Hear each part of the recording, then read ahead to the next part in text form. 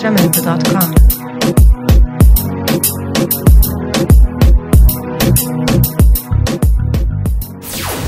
Hello and welcome to Micro No Limits, where we motivate, teach and inspire you to live a life full of limitless possibilities. If you are new to this channel, please subscribe to this channel to support us. And if you have already subscribed to this channel, thank you. Have you subscribed yet? The only way you can support and help us reach other people and inspire others and help people come out and live a better life is by clicking and subscribing and liking this page so that whenever we release every content, you would receive it.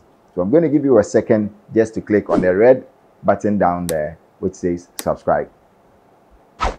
Okay, thank you for subscribing and thank you for helping us. Today we're going to be talking about something really funny. It's just about my awkward moments.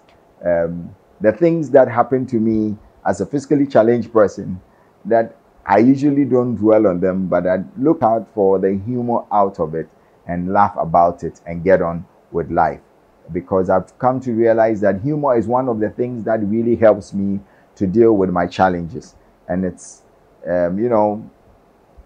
life in its sense is hard. And being physically challenged is even twice harder. And so sometimes if you don't take care, you become resentful. You want to stay out of society. You don't want to mingle. You want to be on your own because you don't want people to say things that will put you off. You don't want people to pass derogatory comments. You don't want people to say things that would hurt you and things like that. But I realized that the best way to deal with most of these things is to find the humor in them. Sometimes at the very time, it may not be as funny as it is, but with time, you can just sit back, look at it, analyze the situation, and you probably will find some humor in it, laugh about it, and get on with your life. And so that's what we're going to be talking about today. Today we're going to talk about most of my awkward moments. When I was in the UK, I went to the shopping mall with two of my mates, and we went to the Northampton shopping mall. And in the Northampton shopping mall, they have this street that runs across the shopping mall. So whilst we were coming out of one of the shops, there was a police car coming towards us. And so when the car saw us crossing, I obviously had my crutches and my leg braces on, so I was going very slow. And so the police car literally stopped, waiting for us to cross. So my two friends went ahead of me, and one turned and realized that I was still trying to cross. So he ran towards me, and then he grabbed me and put me on his shoulders, and he started running along and then pleading with the police that he's sorry, we are sorry, we are sorry, we are sorry. And the police couldn't help it. They started laughing because the whole thing was funny. They were literally waiting for us to cross, and the guy had lifted me up and pleading with them that they are sorry, they are sorry. We laughed, I laughed, the people around, everybody started bursting into laughter.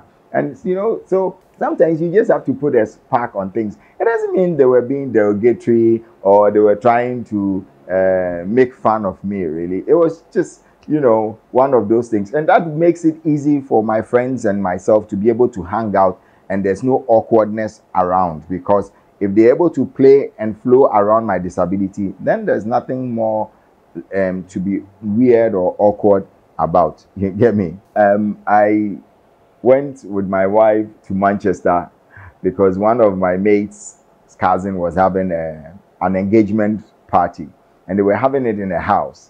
And so when we got there, I sat down, and then they started showing there was a Paralympics on the TV playing, and so the people were watching watching the athletes, and the people started passing silly comments about the way the athletes were running and moving and and all that. And then as I sat down, I was listening and watching them. Unfortunately for me, I felt like using the washroom. And so when I told my wife that I need to use the washroom, and the way these people are making fun and making silly comments about the movement of these physically challenged people on the TV, I don't even know how I'm going to walk in front of them and get to the washroom. The next minute, my wife was like, aha, today you've met your meter, move. Look, I was pressed, so I had to go. The minute I got up, and those were the times that I had this funny walking, awkward way of moving and dragging my feet as if I'm falling and I don't even know what I'm doing. So as I got up and started moving, the people realized that, oh, the whole room became quiet. All the silly comments stopped. Everybody stopped. They didn't know what to say. Everybody was quiet because when I sat, they didn't know that I was physically challenged. So when I got up, they didn't know what else to say. When I came back, they had changed the TV from the Paralympics to something else. But, obviously, they were passing a lot of silly comments, which I could be offended by, but I wasn't. My wife and I just laughed about it. I told my mates about it, and we laughed about it in the car. And that's the end of it. It doesn't mean I've got to dwell and waste my time and effort being resentful about it, being resentful about people because of that. No. I just let it go. We laughed about it, and that was the end of it.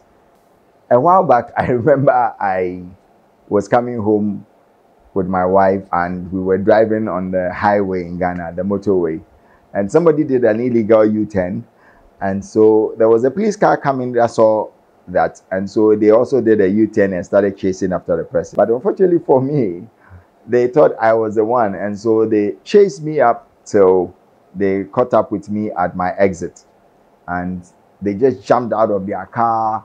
There were about like 6, 7 of them, and then they came to me, rushed, and they were, why did you do that? Why did you do a U-turn? Why blah, blah, blah? And I just sat down quietly and I took my toll ticket and I showed them my toll ticket that I didn't do a U-turn. I didn't do it. And when they realized that I wasn't the one and they had chased me for all these number of kilometers, they felt they had to get something from me. So they turned around, and then when they saw my crutches behind me, they were like, who is the crutches for? And I said it was mine. And they were like, you are using crutches and you are driving. Hey, it's an offense. We have arrested you. You are using crutches and you are driving. It's a serious offense. That is what the IGP doesn't like at all.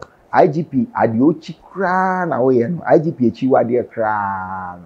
So who crutches now driving? IGP chiwadi kran.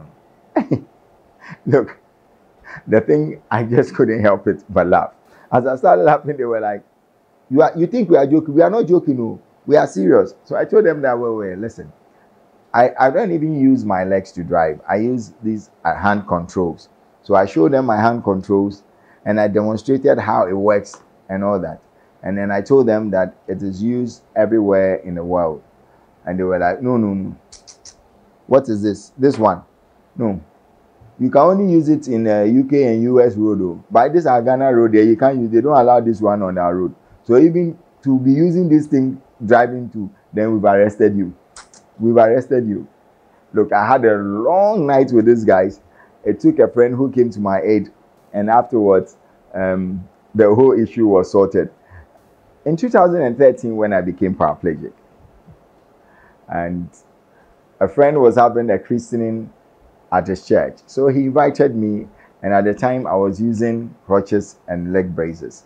You know what happens usually at church when the pastor would ask that tell your neighbor that it shall be well with your neighbor, tell your neighbor that and tell your neighbor that. And this time around, the pastor said that turn to your neighbor and say to your neighbor, whatever the Lord has started with him, it shall be permanent. And so there was a guy who was sitting next to me, and the guy was about to turn and tell me that, I said, my friend, don't try.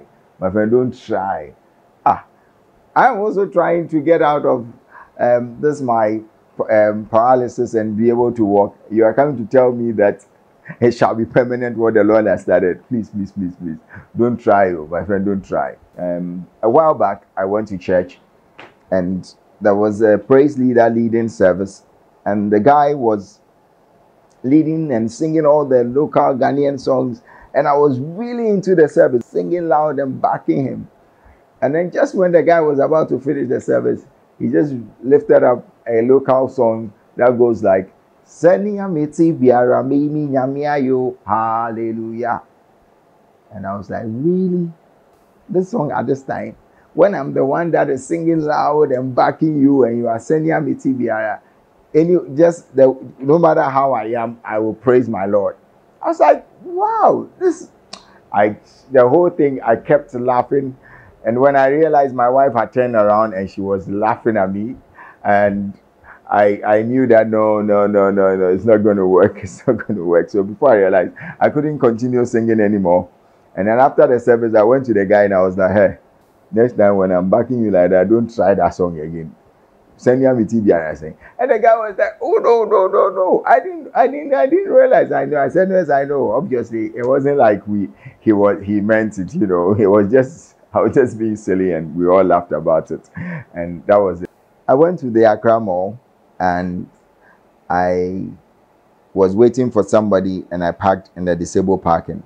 But you know, in Ghana, most disabled parkings have barricades on them because abled persons would usually park in the disabled parking spots. So I parked in there, and whilst I was parked in there, I realized that the security officer, who was a lady, was trying to get my attention.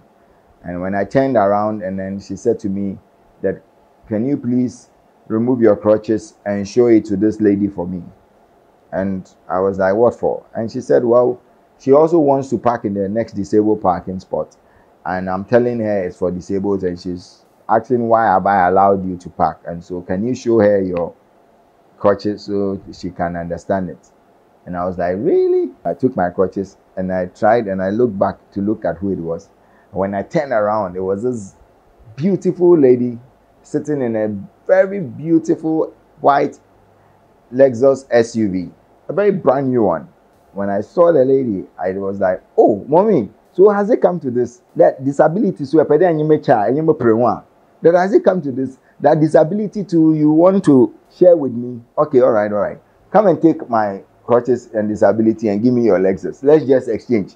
When the woman saw the crutches and heard what I said, she was like, oh, I'm really sorry. I was like, no, don't be sorry. You come for my disability and give me your Lexus. Let's just exchange, you know.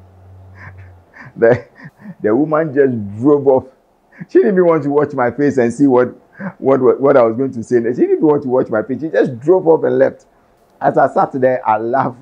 And it's one of them things, you know, somebody could take offense of that, but I just laughed it off, and then I found my way and left there. As for my awkward moments, I have loads and loads of them. I remember I went to the Junction Mall, one of the shops in the Junction Mall, to get something in a shop. And that day, I decided to use my mobility scooter. So as I was scootering slowly in the shopping mall, the security officer came to me that he's sorry that I have to leave the shop. So I asked him that, why? What for? He said, well, my boss says you are using a bicycle and bicycles are not allowed in the shop. And then I started laughing. I knew, wow, there's another one. So I asked him, can I speak to your boss anyway? He showed me the boss. I approached the boss. I was like, apparently I can't use this here. And the boss was like, yeah. It's company policy. We don't allow bicycles inside. And I said, well, this is not a bicycle. It's a mobility scooter. It's a scooter. Even scooter there, we don't even allow that at all. Scooter, we don't allow that at all. So I realized that it's because the person didn't know, lack of education and exposure and all that. So I took my time explaining how the mobility scooter, I told him it's just like the wheelchair. He was like, yeah, wheelchairs are okay, but mobility scooter, no. So I even went online, showing him pictures of how it's being used elsewhere and what it does until the guy got it, you know. So sometimes I think like it's about, you know, taking time to explain things to people better. People don't understand your situation and they don't know what you're going through. I'm sure when you explain and your situation better to people, yourself to people, it makes it easier for them to be able to relate with you. So that's how you get along with people. I remember when I first went to the gym, I realized there were a lot of awkwardness around the people when I met them. You know, everybody didn't know what I was doing there. They were trying to steal gazes and staring at me. Others were pretending that they were not watching me whilst they were still watching me. There were others that when I was getting closer to, when I was coming close, they wanted to get lost. They didn't want me to, they didn't know what to do, you know. So I realized there was a lot of awkwardness, but I knew that was going to happen when I get to the gym. And so before I went to the gym, I had a plan already. So every time I got to the gym, I saw and met anybody, I would just go like, "Hi, I'm Michael. What's your name?" And then they'll be like, "My name is that. My name is that." I'm like, "All right, mate. Have a nice day. Take care." And that's it. So everybody I met, "Hello, I'm Michael. What's your name, mate?" And that's how I kept introducing myself to everyone. And with time, they realized that I was a very friendly person. I was easily approachable. So they were able to relate with me. All the awkwardness of them trying to get lost when I'm coming with my wheelchair, they want to get lost, they don't know what to do, it all stopped. Now they want to come and help me with my wheelchair, they want to come and help me when I'm doing my exercises, they want to come and, everybody has become a friend now. And so sometimes when you have challenges, especially if you're physically challenged or you've just become physically challenged, don't dwell on your challenges, on how you feel people would. It's because people don't know what you're going through. People don't understand how and what you are going through. So you need to make yourself available. You need to put yourself out there. You need to introduce yourself to the people, you know, so that you make them feel that you are approachable. And then it will be easier, because there are a lot of people who usually want to relate with persons with disability, right? But they are not sure what to say around you, and probably what they might say might offend you, or they are not sure that is this the right thing to say around you or not, is this the right approach to come to you, you know. So you are the one that you need to come out first. You need to make yourself approachable. You need to reach out to society. You need to reach out to people. When you do that a lot, it makes it easy for the people to also be able to accept you, be able to accommodate you, be able to relate with you, and then it makes life much, much, much easier for you. Most persons with physical challenges usually complain that able bodies and society look down on them, they don't relate with them, and it has to do with the two, you yourself. Know how to relate, know how to relate with others, and others will relate with you as well. Okay, and so that's one of the reasons why we do Micro No Limit, helping you to be able to relate with society, to fit into society. All right. And so as you watch us today, and as you watch most of our series, you will realize that every day we help you to be able to relate with society, making your life much, much better and easier. If you haven't subscribed yet to this channel, please, please, please click on the subscribe button and the like bell. That's the only way you can help support me and this channel, so that we can reach others and inspire people. And so God bless you, and see you in our next video.